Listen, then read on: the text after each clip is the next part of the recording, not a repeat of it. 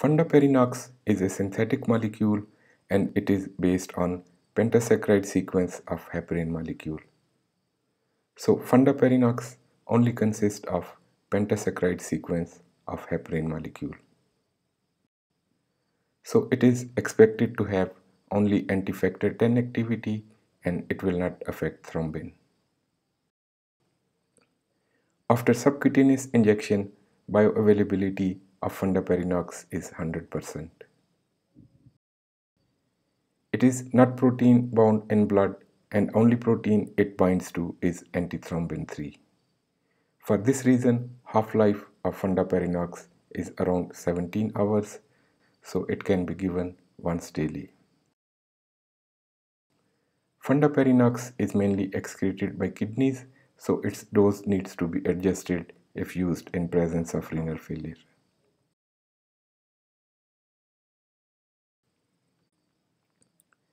Mechanism of action of Fondaparinux is similar to heparin.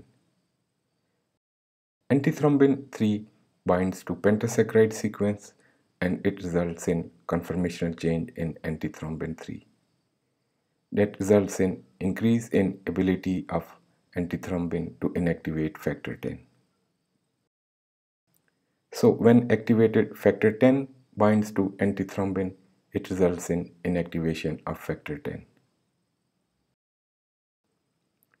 As expected, Fondaparinux has no effect on thrombin.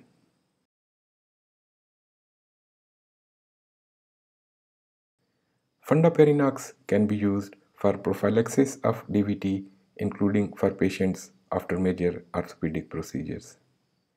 It can also be used for treatment of DVT and pulmonary embolism. Indications for Fondaparinux also include treatment of unstable angina and non-ST and ST segment elevation MI. Due to its long half-life, Fondaparinux can be given by once daily injection.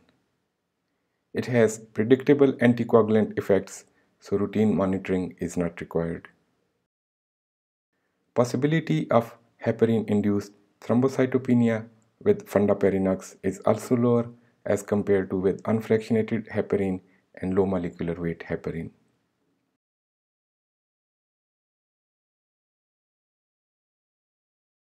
Although due to its long half-life, Fondaparinux can be given by once daily injection, however, there is no specific antidote for Fondaparinux. So in case of bleeding or if a procedure is required, there is no specific antidote that can reverse its effects.